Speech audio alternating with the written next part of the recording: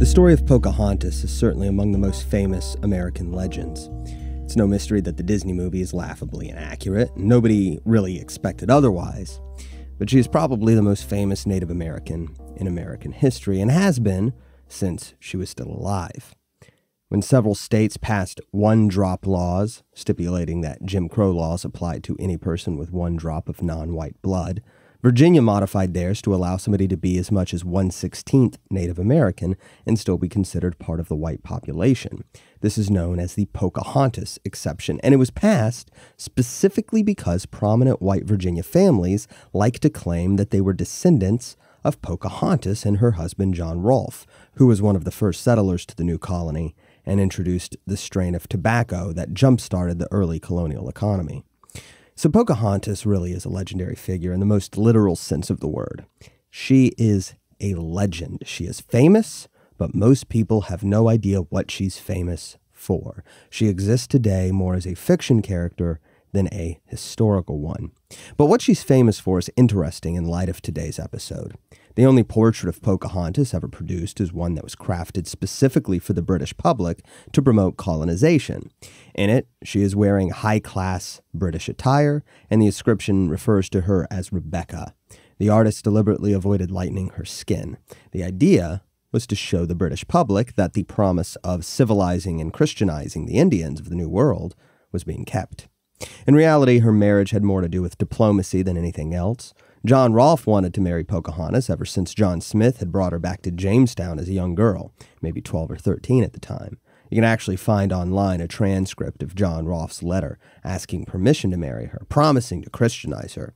It's kind of creepy, honestly. But Pocahontas was a daughter of Powhatan, the chief of the Powhatan Indians. The marriage to John Rolfe, at least it seems most likely, was a peace offering, not unlike aristocratic marriages in feudal times. John Rolfe's marriage to Pocahontas ended the warfare between the Jamestown colonists and the Powhatan Indians, at least until Powhatan died and his brother Opechancanough took over. Rolfe, it seems, really did just want a wife, his first wife having died on the journey to the Virginia colony. But to the rest of Britain, Pocahontas was a trophy. She reluctantly adopted the name Rebecca. She was brought to London and treated as a guest of honor, Lady Rebecca, and she was paraded as a king's daughter in front of all the members of the London aristocracy. People saw in her a savage who was glad to finally be civilized and Christianized by the benevolent British colonists, though John Smith's account of visiting her in London after not having seen her for years suggests she was there out of obligation to her own people rather than because she wanted to be. But this is why Pocahontas originally became famous. During the heyday of colonization, people romanticized the practice on the grounds of spreading civilization and religion, and Pocahontas was their vindication. She was born a savage of the New World, but she had successfully transformed into a respectable English citizen, Lady Rebecca. She had become civilized. This idea of civilizing the Indians would not die after America's independence. As the British colonies and later the United States continued to expand, they came into contact with more and more tribes of Native Americans. Sometimes this resulted in bloody conflicts, but the ideal solution, both before and after the Civil War, was assimilation. Indians should be civilized by adopting European and American values and customs. After the Powhatan tribe, this attitude found its representation in 5 other Native American tribes: the Cherokee, the Muskogee, known by the British as the Creeks, the Chickasaws, the Choctaws, and the Seminoles.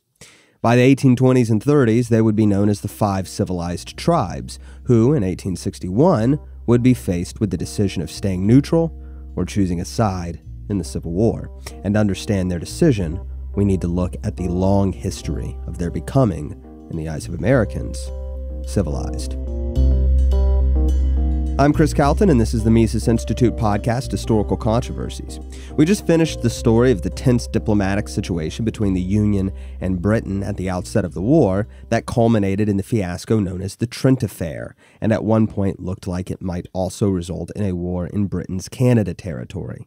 The next few episodes can probably fit somewhat into the theme of Confederate and Union diplomacy if we want them to, though I don't intend to talk much about diplomacy throughout the war, since it didn't amount to much of interest. These episodes also present part of the history of Native Americans in the Civil War, but that theme can be misleading as well. We will eventually talk about the infamous Dakota War that took place in 1862 and led to the largest mass execution in United States history, but combining the history of the civilized tribes, for example, with the history of the Sioux, which was the name given to the Dakota, Lakota, and Nakota tribes by their enemies, can be misleading as the Sioux were rather imperialistic against other Native American tribes, not unlike Manifest Destiny in the United States. Their stories are connected more by how we collectively categorize the many Native American tribes, similar to how we refer to people in Germany, Portugal, and the Ukraine collectively as Europeans. Most people already know this, of course, but I point it out because it's something that we should be conscientious of when thinking about this history. So the history of the Five Nations really is quite separate from other elements of the history of Indians during the Civil War. Probably most accurately, we can consider the history of the Five Nations at the outset of the war as part of the Western Border War that chiefly centers on the Kansas-Missouri border. If you remember the 6 episodes I devoted to the Union operations to control Missouri, we will see similar characters. And later, when we deal more with guerrilla warfare between the Missouri bushwhackers and Kansas jayhawkers, the Five Nations have a role as well. But it's hard to place this history in a broader narrative of the Civil War, which I think is part of the reason it doesn't get much attention. It's easier to just leave them out of the story altogether if you're crafting a single-volume narrative, and they don't connect well to most narrower histories of some significant event. Ultimately, many historians will also argue that the role of the Native Americans amounted to little significance in the outcome of the war, and that's probably true. But the story is interesting enough to be worth telling, and it certainly fits into some of the themes we've been finding in the early part of the war: tribal divisions not unlike Western Virginia and Eastern Tennessee, negligence by the Lincoln administration, and the effects of the Union's appearance of losing the war by the end of 1861. But we need to start with some pre-war background on the Five Nations, and this means covering a lot of ground very rapidly over the course of this and the next episode. The history of why these 5 Indian nations were called the Civilized Tribes is useful in understanding what made their relationship with the U.S. and Confederate governments unique from other tribes, and it goes all the way back to the late 17th century. At that time, the Cherokee boasted a population of about 30,000, making it the largest of the 5 tribes.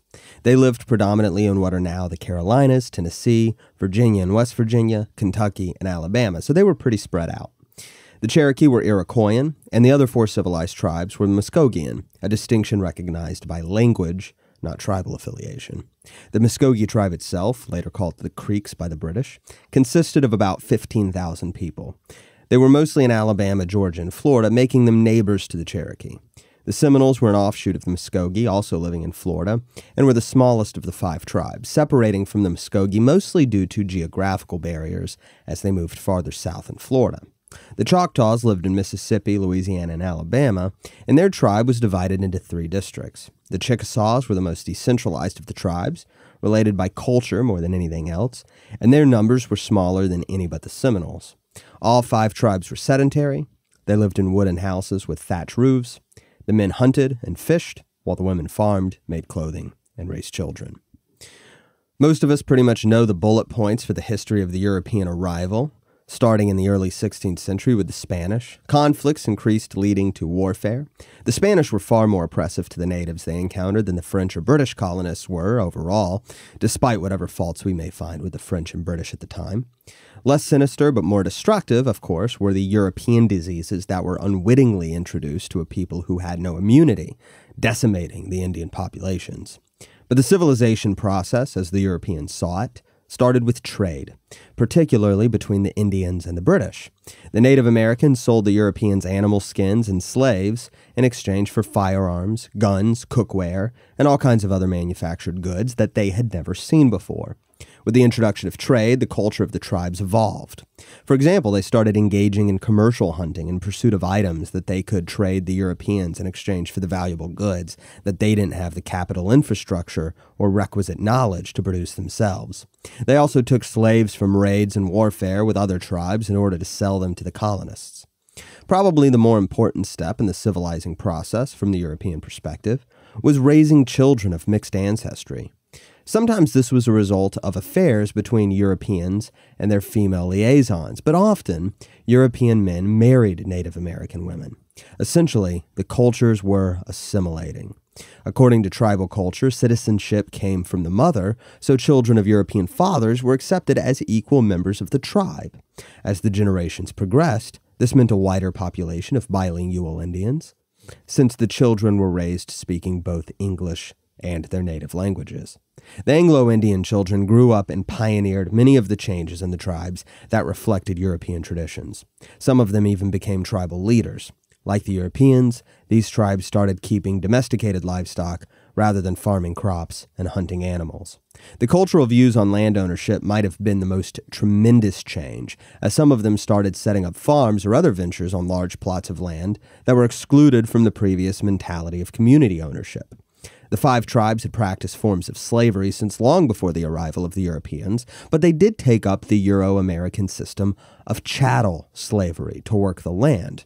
Chattels, if I haven't explained this in the past, were a specific type of slave that we think of when we think of American slavery, in which slaves were enslaved for life and their children were also enslaved for life. So not all forms of slavery throughout global history have been chattel slavery.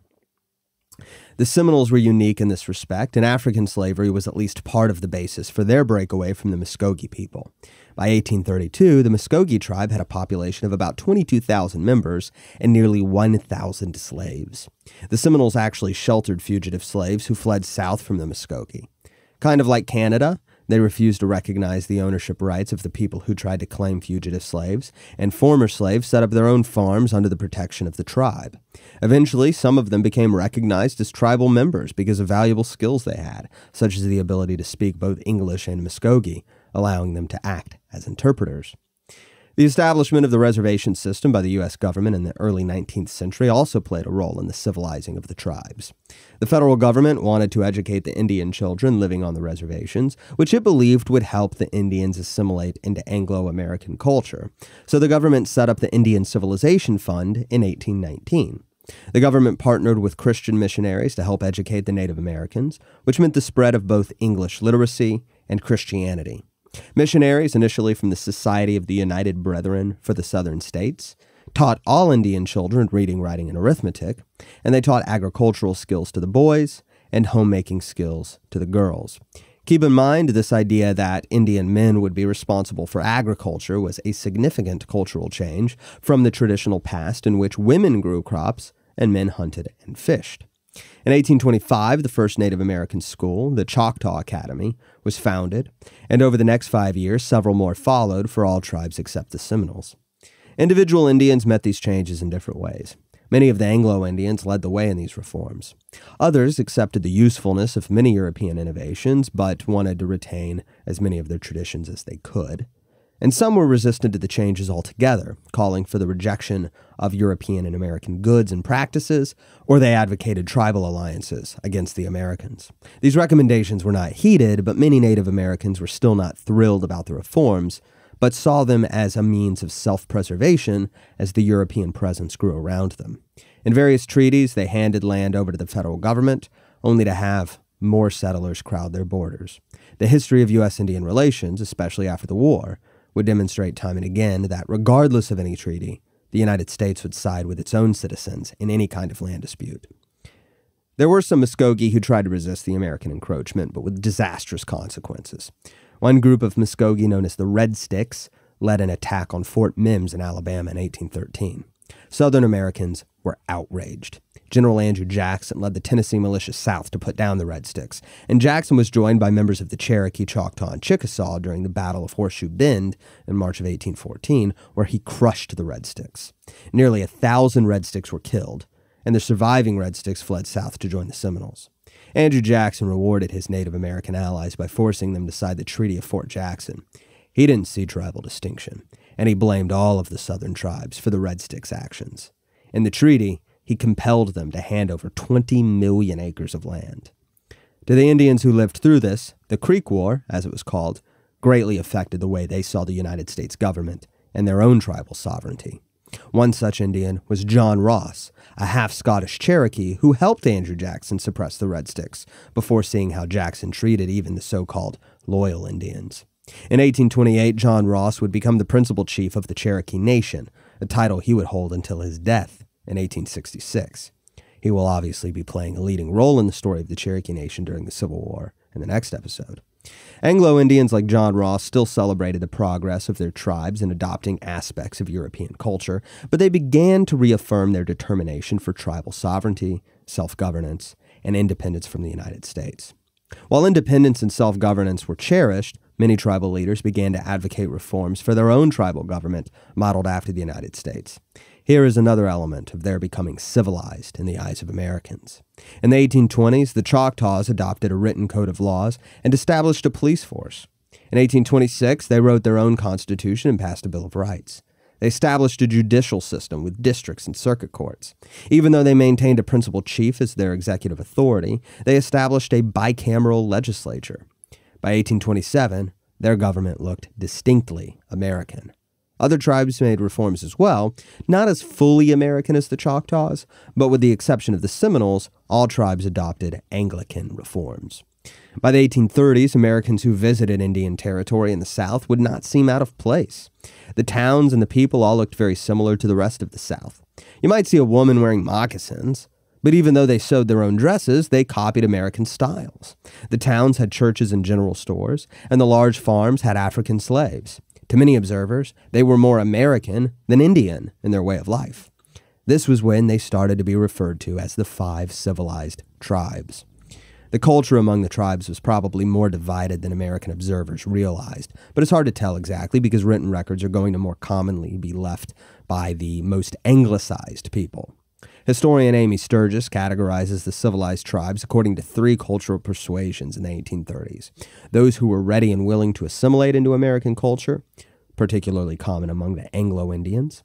Those who wanted to adopt American customs that were of value, such as Christianity or agricultural practices, but still wanted to remain a separate and sovereign people. And those who wanted to remain separate people and retain their traditional way of life, prior to European and American influence. This last category predominantly being both older and full-blooded Native Americans. These intertribal differences would cause important divisions that would continue to play out during the Civil War. In the 1820s, the federal government was putting pressure on the civilized tribes to move west of the Mississippi to make room on their land for American settlers. Missouri and Arkansas were already well populated, so this meant predominantly Kansas and Oklahoma. The federal government offered treaties that drove a wedge between different factions within each tribe. Some people refused any idea of abandoning their ancestral land, but others were more pragmatic. It wasn't that they believed they were getting a good deal, they just recognized that they couldn't win a war against the United States government. By signing the treaty, they might actually get something in exchange for their land, whereas if they resisted, they were likely to get forced off of it with no compensation at all. Both federal and state officials made promises and offered money to tribes to convince tribal leaders to sign the treaties. Because the large tribes were divided into small affiliated tribes, each with its own chief, some chiefs took the deals offered them. The Muskogee National Council responded to this by imposing a law that called for the death penalty for any chief who did this without Muskogee consent. In a way, this is kind of the same thing as the federal government imposing its sovereignty on states and cities, and it caused ruptures within the Muskogee Nation. The title of chief could refer to a position similar to what we call mayor, governor, or a president, depending on their level of chiefdom. In 1824, the principal chief of one of the Muskogee districts, so think of him kind of like a state governor here, William McIntosh, went against the Muskogee National Council and signed the Treaty of Indian Springs, handing over the land they held in Georgia and Alabama in exchange for land west of the Mississippi. The Muskogee National Council appointed a former Red Stick named Minowa to carry out his execution, and with a band of more than 100 men, Minowa surrounded McIntosh's home, ordered the evacuation of the women and children, and set fire to it while McIntosh was still inside. When he tried to escape, McIntosh was shot. Civil war loomed for the Muskogee tribe following this incident. The McIntosh factions took off for the Arkansas River Valley, settling near an Oklahoma city named after them, Muskogee, Oklahoma. The rest of the tribe held out where they were, but American settlers continued to crowd them out. In 1830, President Jackson signed the Indian Removal Act into law, this being a policy that had been discussed by the federal government since the Jefferson administration. 2 years later, in vindication of McIntosh's pragmatism, the Muskogee Nation signed the Treaty of Washington, handing over the remainder of their ancestral lands, and the treaty required their evacuation within 5 years. Before those 5 years were up, harassment by some of the American settlers provoked what is known as the Creek Rebellion, which was suppressed by General Winfield Scott in 1836. The response was a prelude to the Trail of Tears. One survivor, Sally Farney, left an oral history of the experience. Quote, "The command for a removal came unexpectedly upon most of us. There was the time that we noticed that several overloaded wagons were passing our home, yet we did not grasp the meaning. However, it was not long until we found the reason. Wagons stopped at our homes, and the men in charge commanded us to gather what few belongings could be crowded into the wagon. We were to be taken away, and to leave our homes, never to return. This was just the beginning of much weeping and heartaches. We were taken to a crudely built stockade and joined others of our tribe. We were kept pinned up until everything was ready before we started on the march. Even here there was the awful silence that showed the heartache and sorrow of being taken from the homes and even separation from loved ones. Most of us had not foreseen such a move in this fashion or at this time. We were not prepared. But times became even more horrible after the real journey began. Many fell by the wayside, too faint with hunger or weak to keep up with the rest. The aged, feeble, and sick were left to perish by the wayside. A crude bed was quickly prepared for these sick and weary people. Only a bowl of water was left within reach. Thus they were left to suffer and die alone. The little children cried day after day from weariness, hunger, and illness. Many of the men, women, and even the children were forced to walk. The sick and the births required attention, yet there was no time or no one was prepared. Death stalked at all hours, but there was no time for proper bearing or ceremonies. My grandfather died on this trip. A hastily cut piece of cotton wood contained his body. There were several men carrying reeds with eagle feathers attached to the end. These men continually circled around the wagon trains or during the night around the camps. Their purpose was to encourage the Indians not to be heavy-hearted, nor to think of the homes that had been left. Some of the older women sang songs that meant, "We are going to our home and land. There is one who is above and ever watches over us. He will care for us." Many a family was forced to abandon their few possessions and necessities when their horses died or were too weary to pull the heavy wagons any further. End quote. Another survivor remembered the experience of an elderly woman who was forced onto a boat bound for the Indian Territory. Quote, "When the events, with never no more to live in the East, had taken place, she too remembered that she had left her home, and with shattered happiness she carried a small bundle of her few belongings, and reopening and retying her pitiful bundle, she began a sad song, which was later taken up by the others on board the ship at the time of the wreck, and the words of her song was, 'I have no more land. I am driven away from home, driven up the red waters. Let us all go. Let us all die together, and somewhere upon the banks we will be there.'" End quote. The treaty that was forced upon them promised the Muskogee people supplies, food, clothing, tools. When they arrived in the Indian Territory, the federal government had failed to deliver. Without food or shelter, nearly all of the infants and young children that survived the trip perished anyway. The total Muskogee population was cut nearly in half, and it undoubtedly would have been more had it not been for the McIntosh faction that left years earlier, foreseeing this exact tragedy, taking with them their own supplies rather than relying on the United States government to keep its word. Eventually, the two factions reconciled their differences. The other civilized tribes were forced to make similar moves. The Choctaws signed the Treaty of Dancing Rabbit Creek, recognizing that the United States government would not be their ally against Mississippi.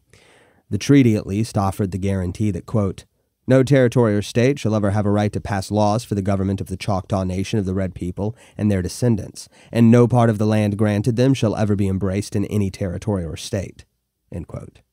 Whether or not the federal government would respect that guarantee remained to be seen, but it was preferable to holding out until they were forced out anyway. Like the McIntosh faction of the Muskogee tribe, they were being realistic. But the people weren't all in agreement with the decisions made by the tribal leaders.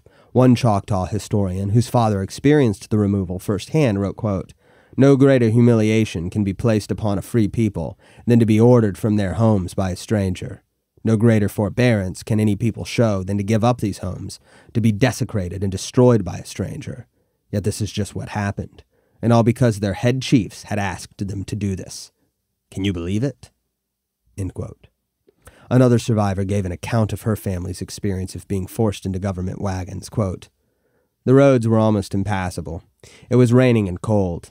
Even for the well and strong, the journey was almost beyond human endurance. Many were weak and broken-hearted, and as night came, there were new graves dug beside the way. End quote. Roughly 2,000 Choctaw died from this move. The Chickasaws held out until 1837, after their leader met with President Andrew Jackson in Tennessee. At the meeting, the president ominously warned the Chickasaw chief that if he didn't move his people west, the federal government would not be able to control the aggressive Southerners who would move onto their lands. The implied threat was clear. They could leave now under the pretense of a voluntary agreement, or they could hold their ground and be moved by force. The Chickasaws, at least, had less ground to cover during their move, and they were able to gather most of their belongings, including slaves and horses, to make the trip. It was still difficult, but it was nothing compared to what the Choctaw and Muskogee tribes had suffered. The Seminoles, like the Muskogee, saw a few of their chiefs agree quickly to the 1832 Treaty of Payne's Landing, which only stipulated that they should visit the Muskogee lands that had been settled by the McIntosh faction. If they liked what they saw, they would move their people there and reunite with the Muskogee. But even the idea of considering the move upset many tribal members. One of the tribal leaders, a young Seminole named Osceola, killed a signer of the treaty and would become a leader of the anti-removal faction, serving as war chief during the Second Seminole War that would last from 1835 until 1842, though he would die in captivity before the war ended. The Seminoles would move to the Indian Territory west of the Mississippi, but they would do so in small groups over the course of several years. Some Seminoles would hold out until as late as 1859. But the most infamous of the Indian removals is that of the Cherokee, which I've deliberately left out. Their removal, known as the Trail of Tears, would establish tribal conflicts that would survive into the Civil War. We will pick up the next episode with the Trail of Tears and see how it culminates in the Cherokees' decision, along with the 4 other civilized tribes, to ally with the Confederacy in 1861. Historical Controversies is a production of the Ludwig von Mises Institute. If you would like to support the show, please subscribe on iTunes, Google Play, or Stitcher and leave a positive review. You can also support the show financially by donating at Mises.org/supporthc. If you would like to explore the rest of our content, please visit Mises.org. That's MISES.org.